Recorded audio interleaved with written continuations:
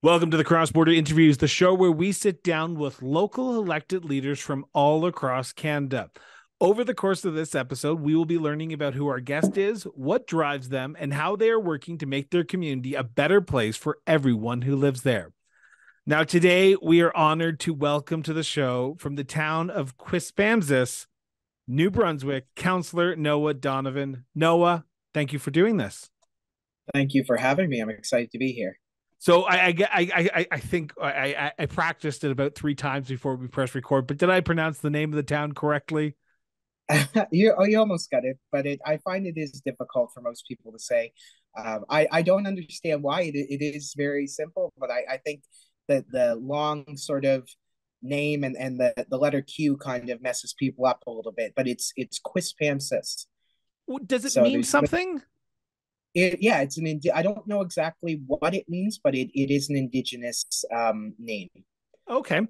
But I want to thank you so much for sitting down and talking about your time in office and why your decision to get into the political arena. But before we do that, I want to start with the first question I ask most of my guests who come on the show, and you're no exception. Where did your sense of duty to serve come from? That's a funny question. I honestly never saw myself in politics. I don't know if I actually really wanted to be a politician, although it does really excite me. I've done a lot of community work. I'm still quite young, so I'm only 24. So, growing up, I did a lot of volunteering. So I volunteered with my mother at the nursing homes where she worked, and I did, and I still do. I did backpacks for the homeless for the city. And I've always just sort of taken a leadership role and an active sort of step in trying to make our community and the region that I live in a better place for all of us. So I don't know if I was deliberately looking to get into politics, but it's sort of just volunteering in the community and helping out. It allowed me to sort of get a head start in that. And yeah, I do find it interesting, but again, I think just volunteering in the community and just getting myself out there sort of helped me realize that, if I had a position that was elected, if I was an elected official, then maybe I would be able to get some of the things that I wanted in our community or for our community done myself instead of having to, rely on other people to try to get things done for me. You're a relatively newcomer to elected office. You're 24 years of old right now. Was it interesting being the young buck in the room when you were deciding to put your name forward and then getting elected, or had you seen previous young people get involved in politics at the municipal level that you said, well, let's potentially throw my hat in because I need the youth voice around the council table? Oh, that's a really good question. I really didn't have any youth role models sort of in the municipal realm or even in the provincial realm to look at to sort of make my decisions. I got into politics thinking that, what, if there are people my age that don't see themselves on councils, then maybe, or in municipal or provincial government, then maybe I can be that person. And obviously, that is what I've come out to be. It was very interesting. It was very hard to get used to in the beginning, and it still is very difficult because, I'm still learning. I'm still getting sort of the hang of things. Some members of my council have been on council for 30, 40 years. So I mean, and to just sort of hop into that at my age, it's been quite an adjustment. But like I said, I do enjoy being up here, and I do enjoy representing all my citizens, but especially the ones that are younger and they maybe they don't feel like they have a voice in the community because they can't see themselves being represented on council. Well, we'll talk about your time on council in a few minutes. I want to talk about the journey to putting your name on the ballot. I want to start with the sort of the backstory of who Noah is. While you didn't expect to be the politician, was politics that something interested? Was politics in an interest of yours getting into sort of your 20s, the early 20s and late teens? Because I remember going to university and college, and I was the one person who didn't have sports cars on his walls. I had pictures of politicians, premiers, prime ministers, and even mayors. For you, what was the turning point about the political arena that sort of drew you to it? Honestly, I have been interested in politics. I haven't been as hardcore as some people may be when it comes to politics, but I've always been the kid that will stay up, on a school night until, 12, 1 o'clock in the morning watching, the Alberta or the Saskatchewan, municipal and provincial elections happen. I found that very interesting. I thought, seeing those results roll in for some of these candidates, I got to research some of them and look into what their stances are, what their policies they're looking for, and being able to see my favorites cross that finish line. It was almost like a sense of pride. I thought I could do that one day, and I did do that. I wasn't sure how to make the step into politics. Sometimes you can get advice from people who have been in politics for a while, but there's not always like a set rule book or a set, way to actually sort of step into that realm. So when I was doing it, I honestly, I was quite nervous. I was humming and hawing a lot. I was like, oh, should I run for council? Should I not? And at one point I thought, no, maybe I'd rather just wait and see, if I can get in maybe when I'm a little bit older, because I honestly didn't have a whole lot of faith that I, as a young person, um, you know, much similarly to some of the other young people in my community who didn't see young people in politics, I honestly did not think that I would be able to get into politics. So when I finally did, it was quite an exciting experience to realize that some of these barriers that we put up for ourselves aren't actually there. You just need to be able to think clearly and sort of step forward and go for what you're actually looking for. And I did that. What was the allure for municipal politics? Because I don't hear a lot of young people saying that municipal politics is where it's at, or it's where I want to start. They usually say, I want to start federally or I want to start provincially. But for you, you made the leap into politics at the first level, well, the sort of the closest to the people level of government, which is the municipal level. What was the allure for you for that decision to go municipally? I've always thought, and whether it's an opinion that's popular with everybody or not, I I I've always thought that all politicians should start off municipally. And the Good for reason I believe that is because it is the government that's closest to the people. You have to do your time, so to speak, as people would say, in the municipal realm, so that you can understand, some of the challenges that your community faces, some of the challenges that people, businesses, organizations face. And that's just what I'm doing right now. I'm taking the time to listen to my constituents, to actually work through some of the problems they have, or at least attempt to try to do that.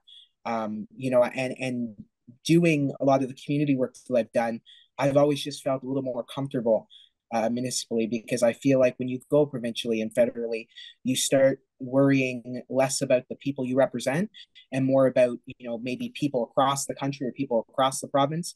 And then there's also the fact that while municipal politics does have its fair share of drama, there's so much drama when you get into federal and provincial politics, and I find that really distracts from what most politicians or people that get into politics actually want to do, which is to help people.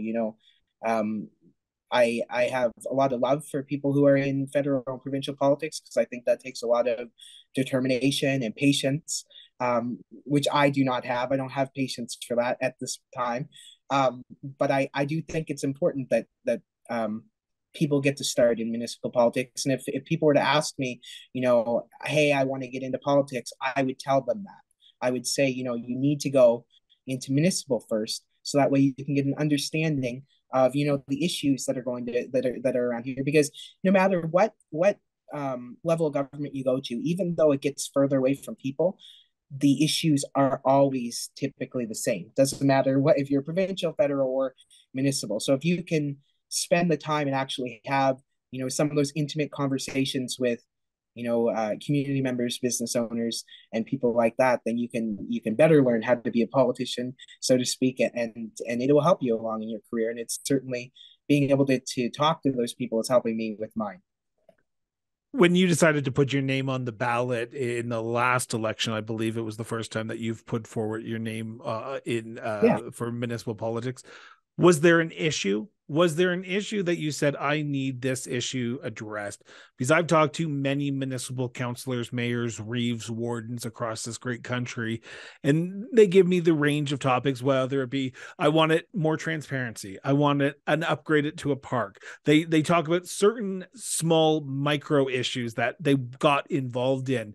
What was the issue for you? Was it just wanting to bring that voice or wanted to give a different perspective? Or was there something happening in the town that you said, I think I'm the one who can help bring a different perspective to solve this issue?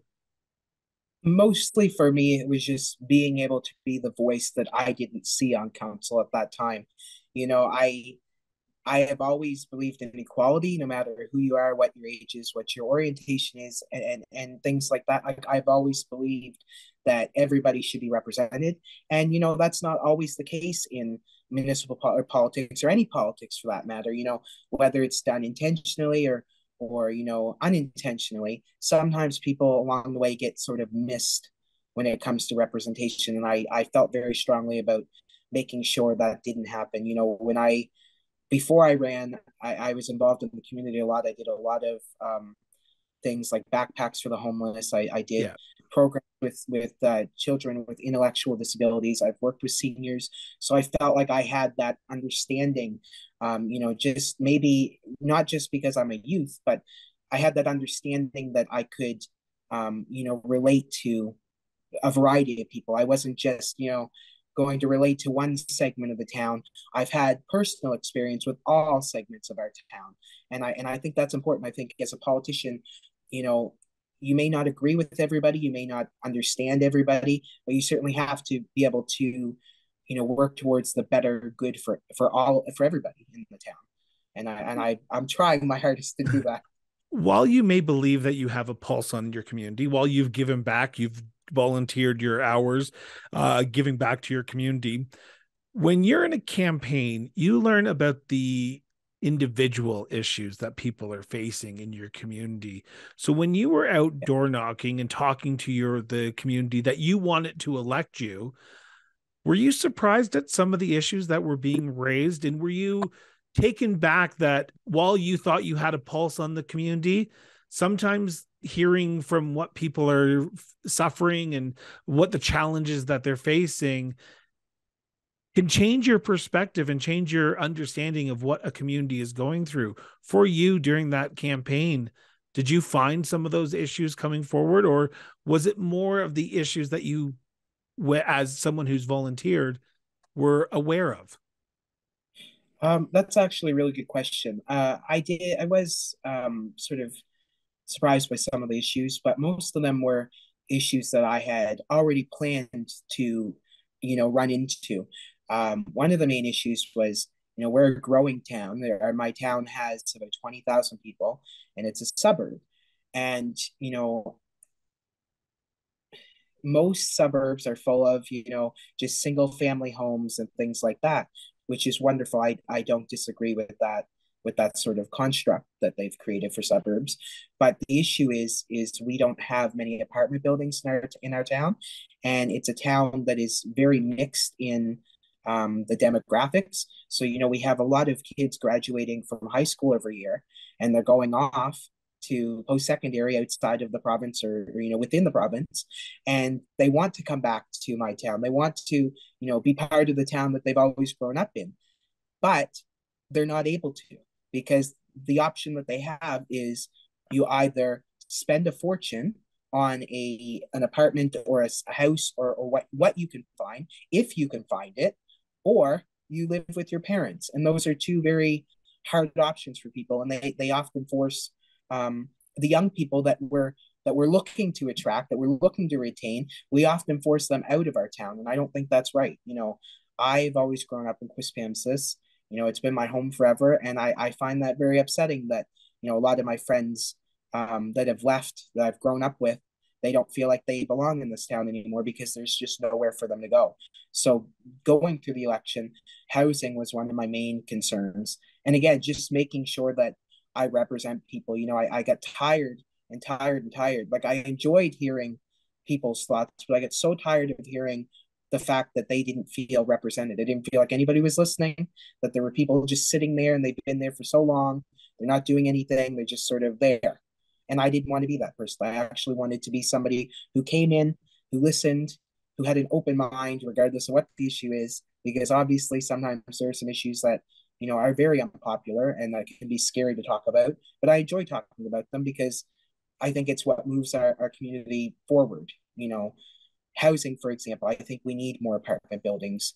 As a suburb, it can often be um, startling for people to think about having apartment buildings around them because often people think that apartments are full of parties and young people and just a whole bunch of other maybe unattractive things to them. But at the same time, I'm trying to convince people that you know we have to do something because your children that are growing up here and they're going off to post secondary, they have nowhere to live.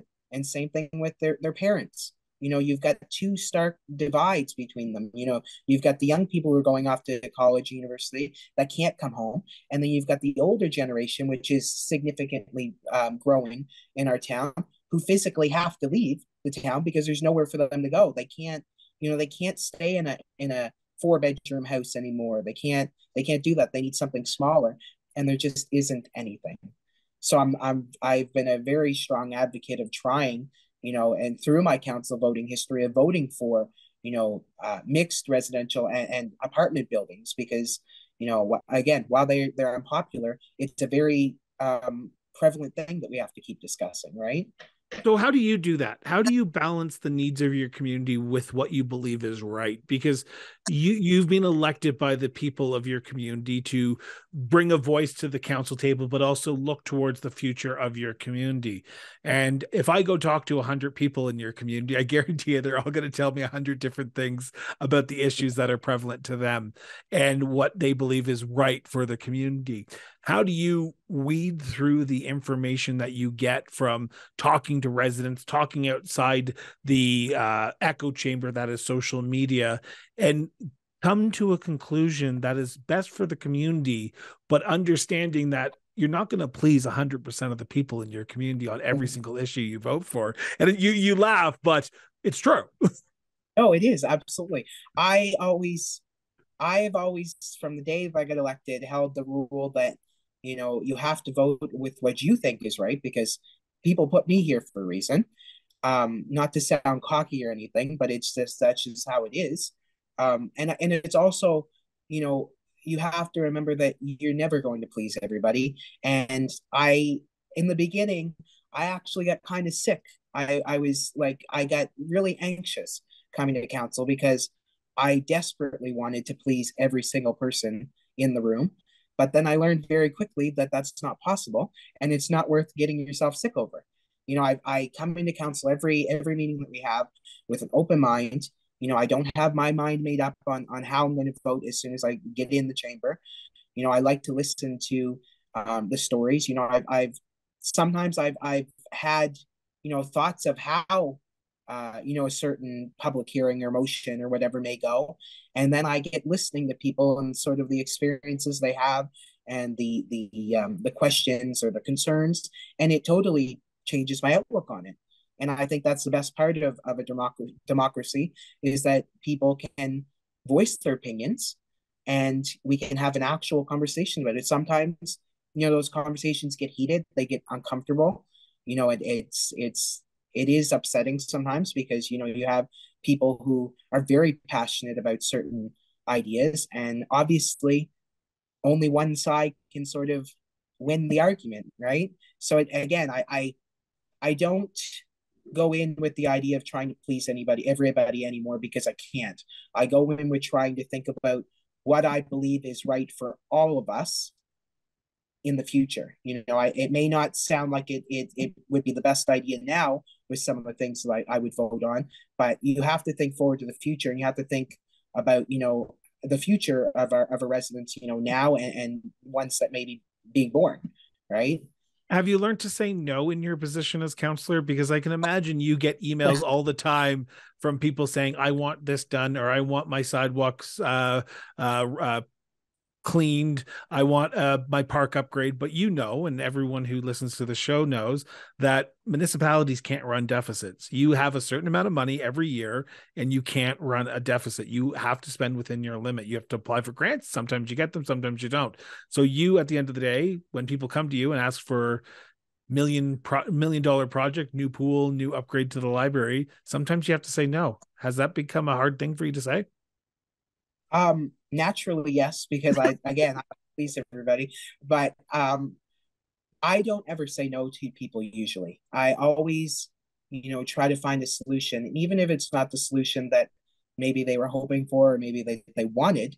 I found that sometimes if you listen to people and you actually sort of hear their concerns and you at least have a conversation about it, then maybe you can get somewhere. It doesn't, not every solution involves money or time or anything like that. Sometimes it's just a matter of listening and sort of understanding what this person's going through or what they're coming up with, and saying, we might not be able to do it right now, but that's a great idea and maybe we can do it in the future.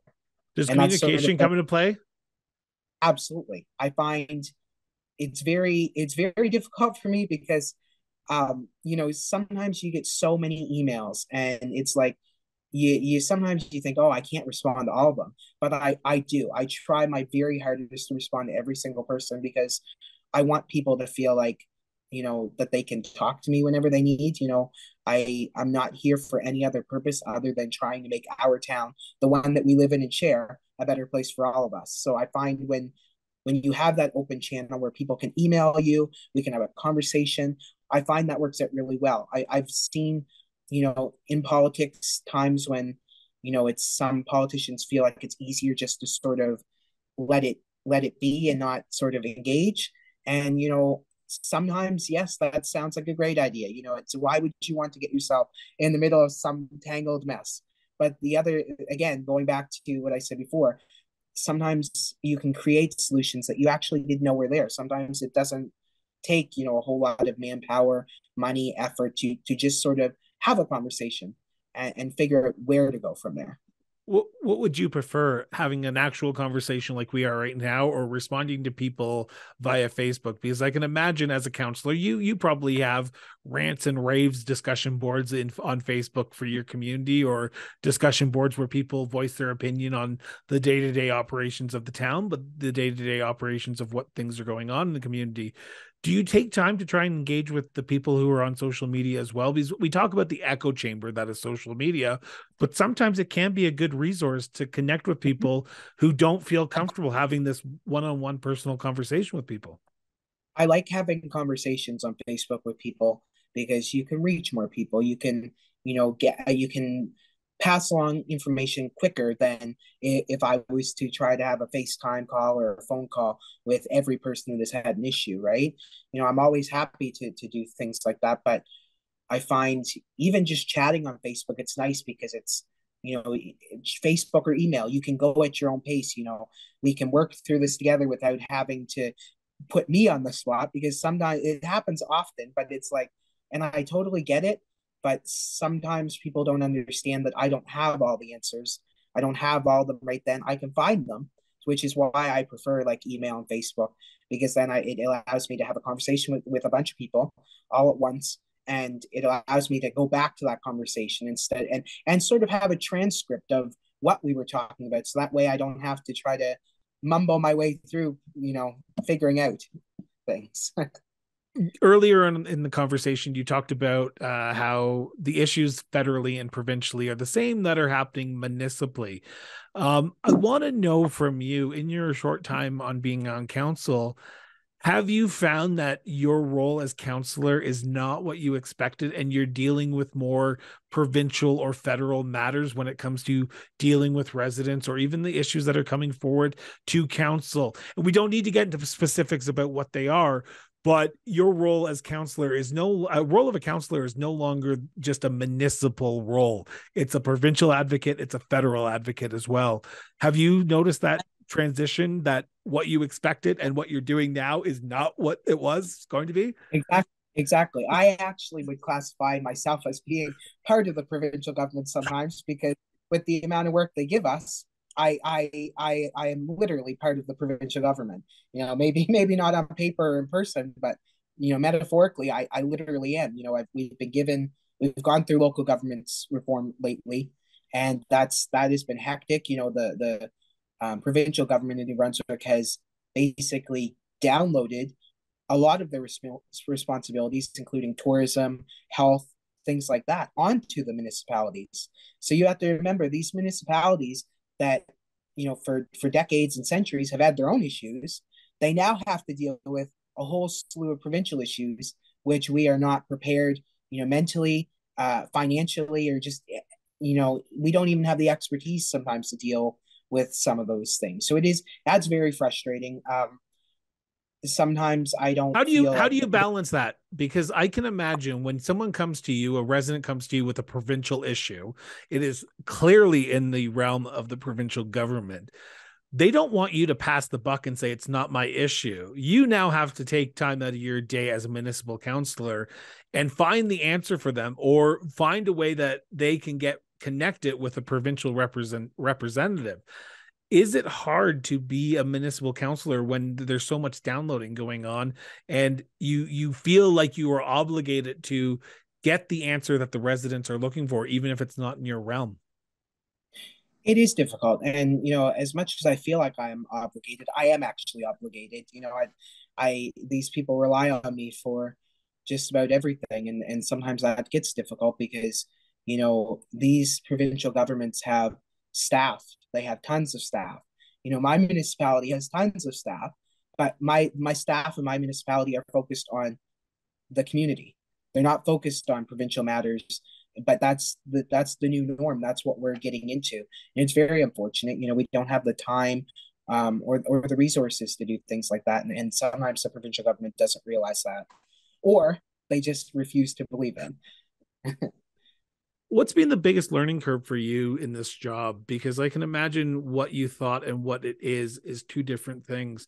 Getting into this job, has what's been the learning curve for you? What's been the learning curve for you?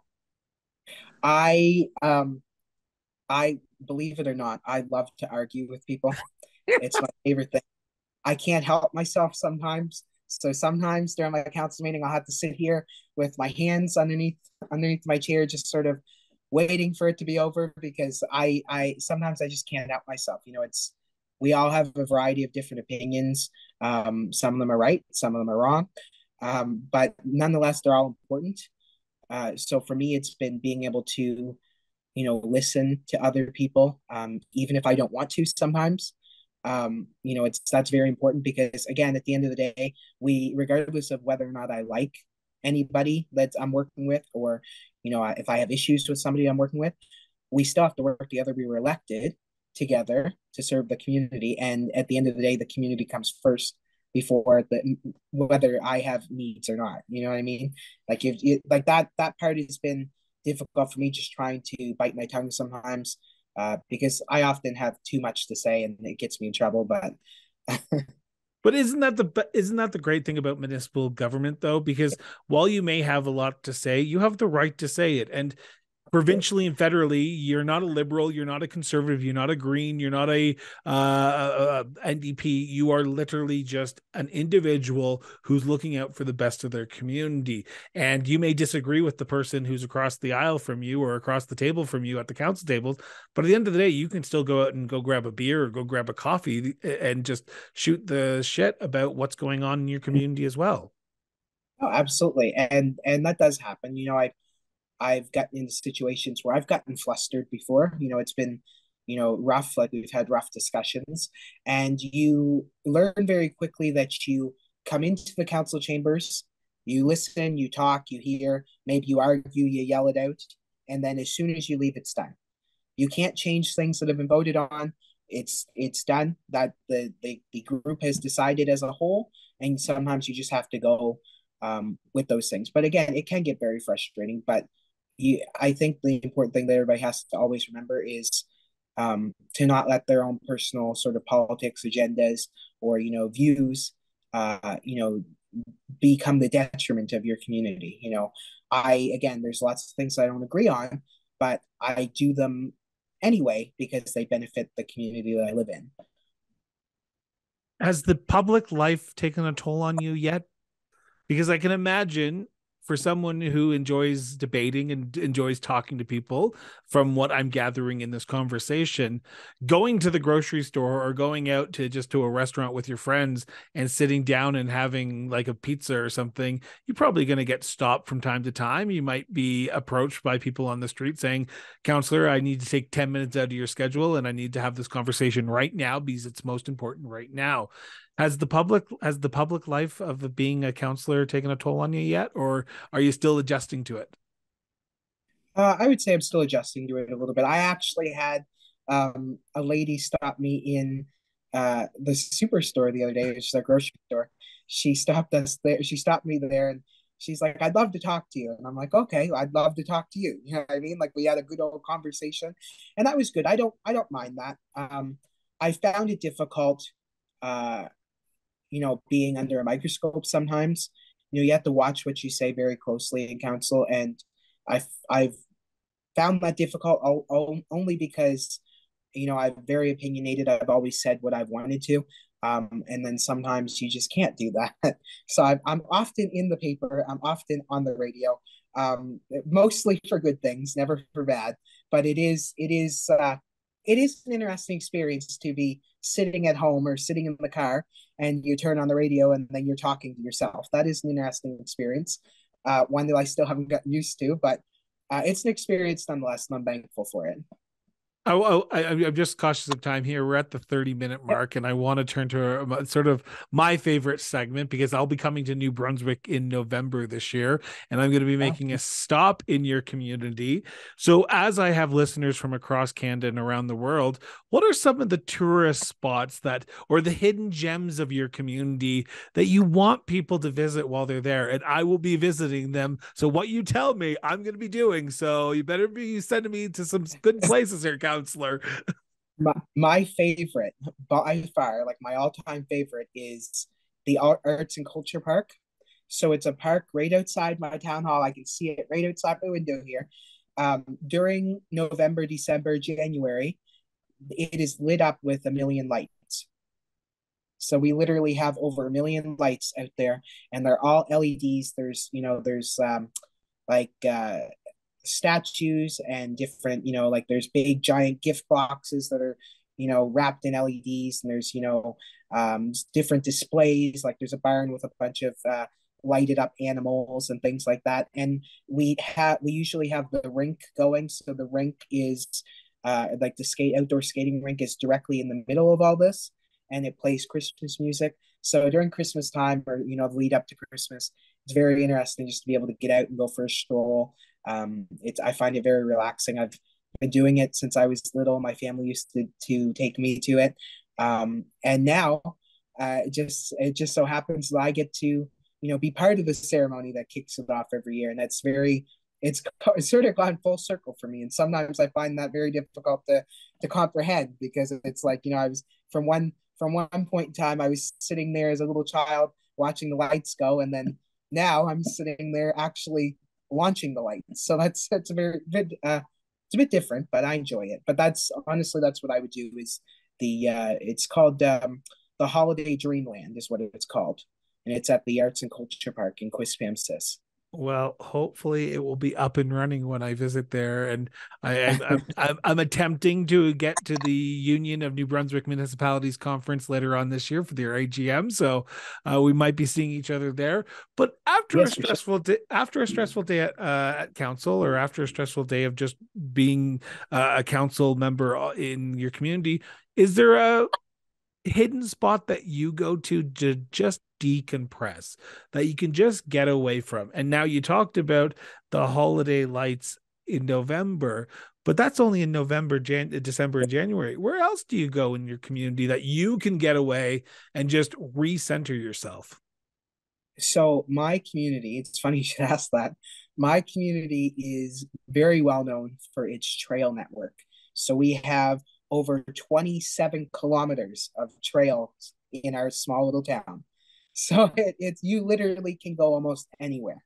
So sometimes it's nice to, before my council meetings or even just after them, um, just be able to go for a walk. It sounds kind of silly. People are like, why would you want to go for a walk? But sometimes it's nice because it resets your sort of it helps me blow off steam from the council meetings, or it helps me sort of get rid of my anxiety a little bit, because not everybody realizes, but I do get anxious and I have a lot of anxiety, especially when I come into council, because again, I like to please everybody, and obviously there's cameras and microphones on me all the time. So it's nice to be able to just walk out and go for a walk in one of our trails. And we've got so many of them. They're always well kept.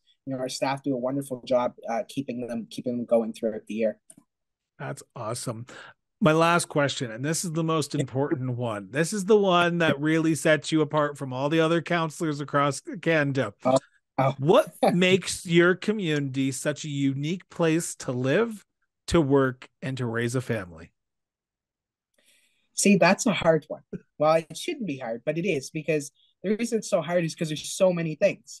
Quispamsis, we have the luxury of being near everything. We're near the water. We've got Means Cove Beach. We've got Ritchie Lake, so we have plenty of water for people to kayak, to swim, to boat, to do whatever you want. And we have so many trails. So I find, not to put down any of the big cities or anything, Calgary or onto Toronto or anything like that, but I was just there, and I was in Toronto recently, and it's so busy. I find it's so busy that sometimes people can lose track of their surroundings, and that doesn't happen in Quispamsis. Everything here is slow, but it's like a comfortable slow. It's a slow where you're able to actually catch your breath and enjoy the things around you without having to sacrifice anything. We have so many trails, we have so many things to do here. I wish I could list them all, but obviously we don't have time. But I would recommend that everybody come visit. It's beautiful. It's a great place to raise a family, and 20,000 other people would agree. Counselor Noah, I want to thank you from the bottom of my heart for sitting down and taking 40 minutes out of your day and doing this No interview. worries. I say this a lot, but I say this with sincerity each time I say it. Canada, your community, and your province are better served with people like you at the council table. So I wish you all the best in the years to come as you continue your journey in municipal government. But I also want to say from the bottom of my heart, just keep being that voice for your community, because it seems like you are a strong voice and a voice that is determined. So thank you so much. Thanks, Chris, and I'm glad that I had the chance to talk to you. So with that, I want to remind everyone, put down your phone for at least 5 minutes a day and go have a conversation with somebody, even if it's just with someone in your life right now. Until next time, this has been the Cross Border Interviews. And remember, just keep talking.